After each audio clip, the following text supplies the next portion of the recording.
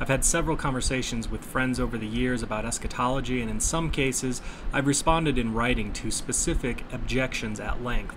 And in one case, I was asked to do a series on the topic. In another case, I've encountered legitimate concerns, but concerns that I don't think spring from my understanding of postmillennialism, at least. And since I'm already putting so much of my thinking on this topic into writing, I figured I would go ahead and do a series on it. My beliefs on eschatology were shaped by specific texts growing organically out of the Bible, and we will eventually get to those texts as they are at the heart of the matter. So I wasn't convinced of postmillennialism by larger narratives, which I think are usually the thing that we first go to. That wasn't what convinced me. I was convinced of the Bible saying specific things in specific passages. Many passages. But I need to spend some time making some preliminary remarks that are more broad in nature and offer a brief overview that doesn't zoom in on those specific passages just yet. Instead, I want to offer some of the overarching reasons for my being post-mill. One aspect is there's this increasing unity among eschatologies, that they're kind of converging together in a lot of ways. Greater dialogue between differing schools is refining thought on the subject and bringing all eschatologies into increasing overlap. For example, most postmillennialists like myself do not believe in a literal 1,000-year reign of Christ. We believe that the number is figurative to indicate a long era or significant amount, like the Lord owning a cattle on 1,000 hills. Sam Storms has said that there's not one instance of the number 1,000 in Scripture being literal, that the use of it in Revelation would be an exception to the rule for those who take it literally. We still speak this way today. His alarm clock went off 1,000 times. But my point is that on this specific question, what is the millennium, most postmillennialists are amillennial. And so amillennialists and postmillennialists have converged in their understanding on this point. They also both share in common that we are in the millennium now, that Christ is reigning now. We see overlap with some premillennialists who have come to concede the partial preterist interpretation of certain texts in the New Testament, and so they hold to what's called a double fulfillment view, that certain prophecies have already happened in the past, will happen in a greater way in the future. And on this point, I'm sympathetic and hold open the possibility of double or even multiple fulfillments. For example, the passages prophesying the destruction of Jerusalem could very well have another sense to them, which includes something prophetic about events in our future.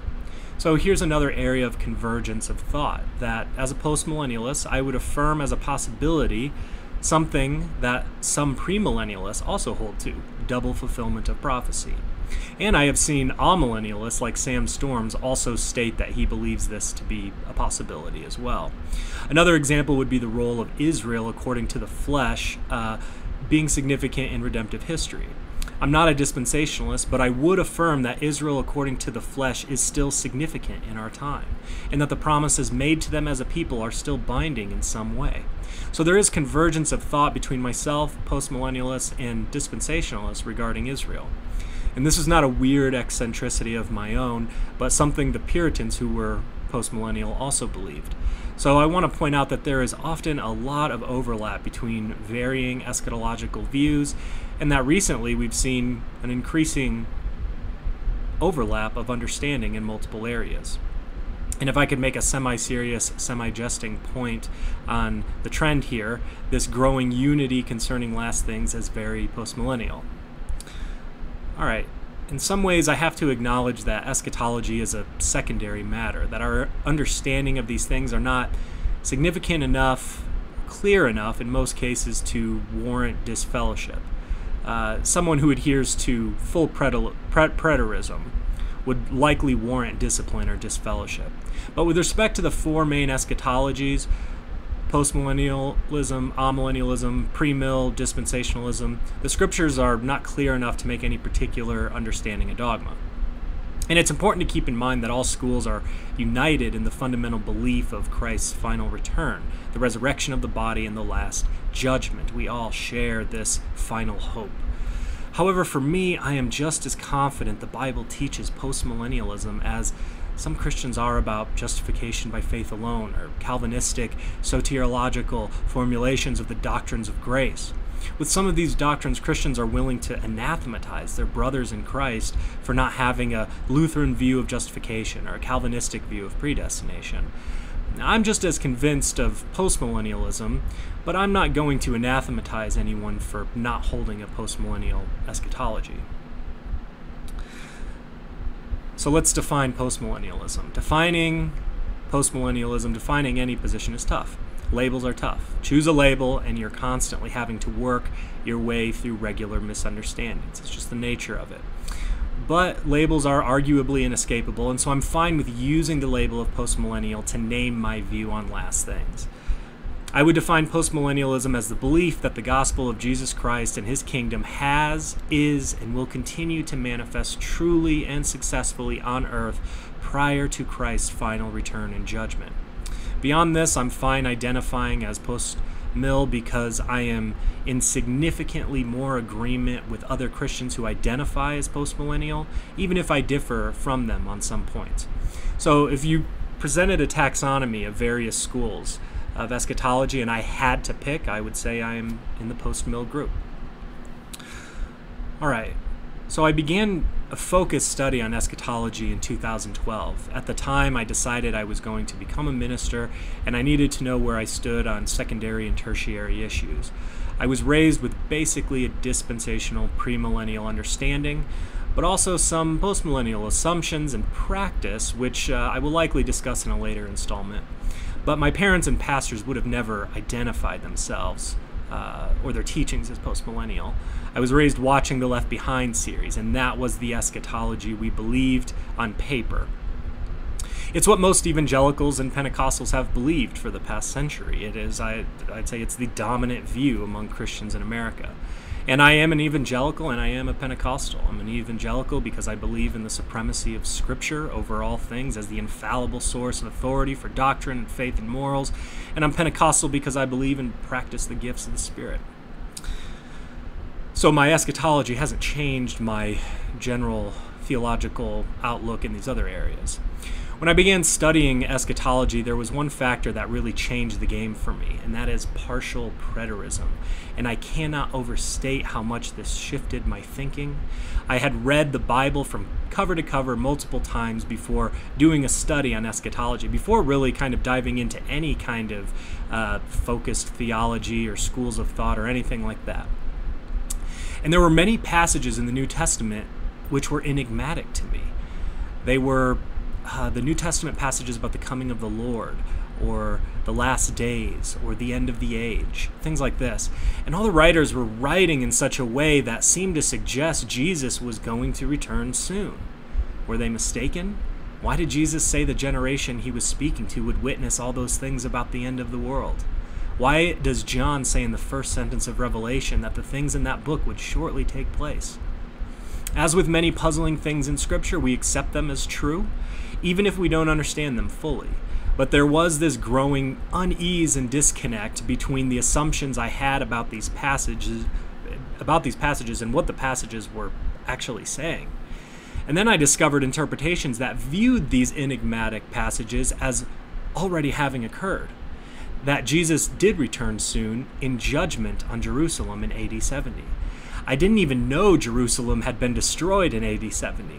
So I began looking up the preterist interpretation of all these passages that had been puzzling to me. And once I began going down that rabbit hole, the further I went, the more relief I felt. The more clarity was provided to these passages. The more coherent the Bible became to me.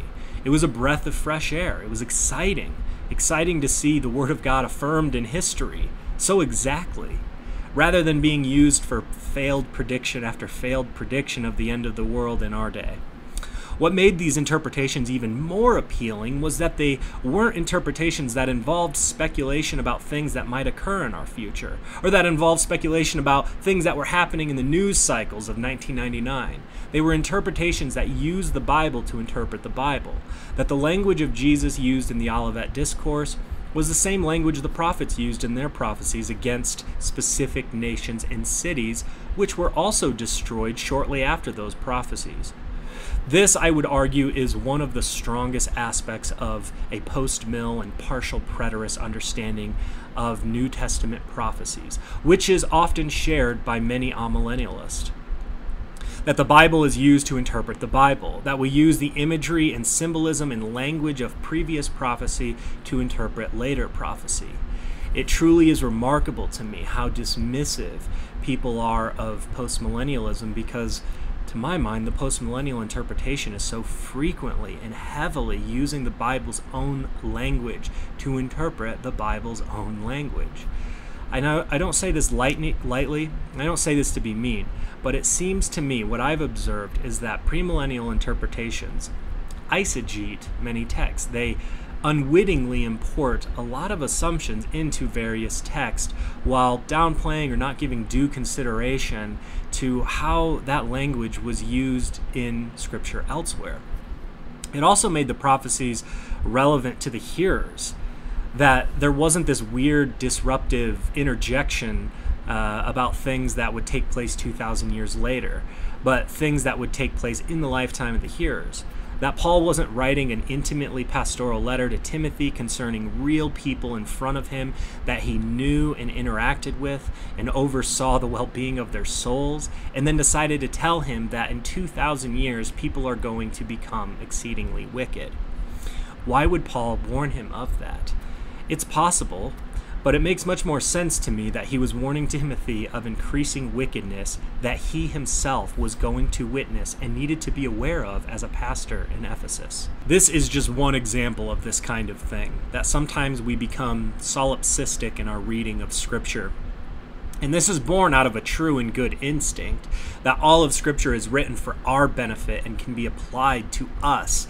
But it becomes solipsistic when we sometimes don't give due consideration to what these texts meant for those who were initially hearing them and reading them. In this sense, I'm going to bat for the grammatical historical approach. Partial preterism, reading many of the New Testament end-time prophecies as having been fulfilled in AD 70, was the primary means of shifting my paradigm. It truly was a paradigm shift. It changes the way I read the New Testament. That, to my mind, made it much more understandable, coherent, and avoided doing violence to texts that were plain rather than symbolic. That we can simply say, yeah, that generation really did witness those things. Or, yeah, when Jesus says he was coming soon in Revelation, he really meant it, and he did come soon. We don't have to make those things mean something else other than what they naturally mean. Other views reverse this. They make the plain passages mean something symbolic, and the symbolic passages mean something plain.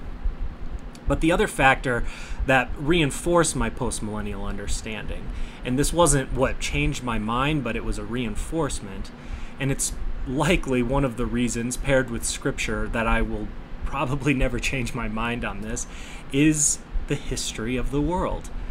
From the beginning of time until now, and especially from Christ until now, the events of history have happened and are facts. In that sense, we could say history is infallible. Facts are stubborn things. You can't change them. And when I look at the stubborn facts of history from Christ until now, I don't know how anyone could be anything other than postmillennial. The past 2,000 years of history are giant monuments to postmillennial eschatology. Many of the things that the prophets and Jesus predicted and proclaimed have happened. They are happening, and they will continue to happen. The Bible itself tells us the gospel was preached to all the nations, to all the world, to every creature under heaven in the apostolic age. What do we do with that? In the Bible, we are told it happened already.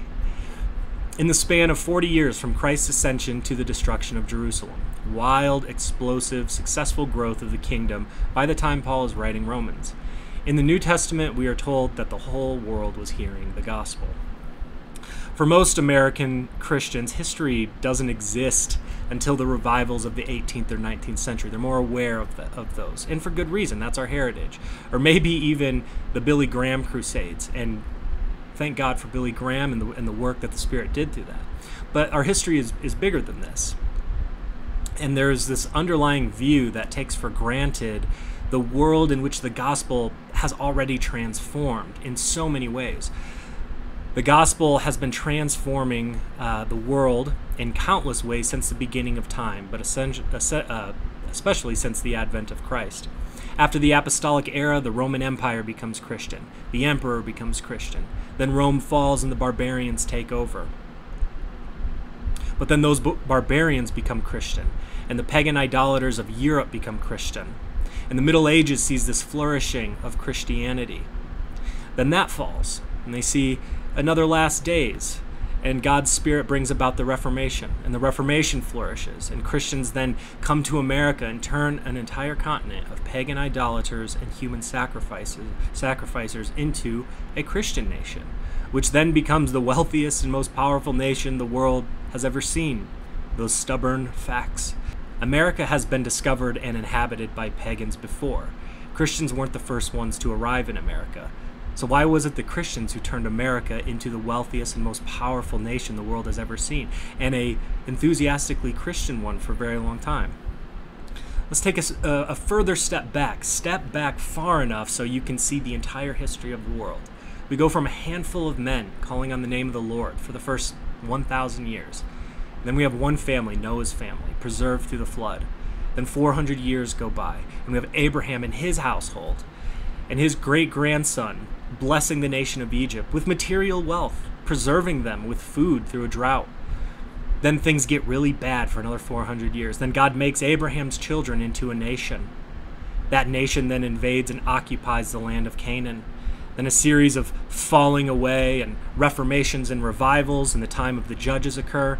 Then they grow into a kingdom. They get kings, a kingdom that gets the attention of other kingdoms under Solomon. Solomon's kingdom exceeded all the kingdoms of the earth in wealth and wisdom, the Bible says. And then that kingdom falls away and it's scattered into the nations. And even in the punishment of that unfaithful kingdom, God uses the diaspora of the Jews to influence the nations that had held them captive. And some of the kings of these nations become God-fearers. Then the long-awaited King of Kings comes, the Messiah, inaugurating his new covenant kingdom, and sends out apostles to the nations to expand that kingdom. And those nations convert, and they're brought into this new worldwide kingdom, taking over the Roman Empire, then Europe, then America, ridding the world of rank idolatry, demon worship, human sacrifice, spreading the name of the Lord everywhere. Not entirely ridding the world of these things, but significantly vanquishing these things, deeply and fundamentally transforming the world in countless profound ways that we simply just take for granted now. All of this is marked with suffering, destruction, judgments, crumblings, persecutions, apostasies, and yet it is nothing other than the kingdom of God expanding and advancing and marching its way through history. How is it not? I don't know how you can read the story of history any other way. 2 steps forward, 1 step back. 5 steps forward, 3 steps back. 3 more steps back. Then 5 more steps back. Then we have 20 steps forward. To me, this whole trajectory is postmillennial. The Bible says this will happen all over the place, and it has happened, is happening, and will continue to happen. I'm simply unconvinced that we will see a reversal in the long term of this general ascent to Mount Zion. This is just a brief sketch. I'm only touching on some of the things that we will dive deeper into, but I want to give some of the main reasons for what caused me to change my mind on eschatology. God's people, the Jews in the first century, many of them missed and misunderstood the coming of the Messiah. They were expecting something different. And we live in a time where many of God's people now, Christians, I believe, miss and misunderstand the coming of the kingdom. They are expecting something different. And yet it's right there in our history books, right there in our scriptures. But we get caught up in the present last days that we are in, the increasing sinfulness, the apostasies that we're seeing, and we think it's game over. But history considered broadly is nothing other than the expansion and ultimate success of God making a new creation, ushering in his kingdom on earth as it is in heaven. I truly believe many Christians are missing out on some very precious and valuable truths in Scripture regarding the kingdom and our King, and that a postmillennial understanding is a difficult paradigm shift to make. Paradigms and traditions are very hard things to step outside of. They're like lenses glued to our eyeballs. And I think that most Christians, even the most godly and intellectually sharp among us, have entrenched traditions in their thinking that they aren't even aware of. And this has hindered them from soberly reading certain texts and have subsequently left us with an impoverished eschatology, among other things. For me, stepping out of our traditions on eschatology has only increased my faith in the Word. It has filled me with electricity about the power of God and His working in the world. It has filled me with awe and wonder at His faithfulness to His Word, which makes sense, because that is what His Word does to those who hear it.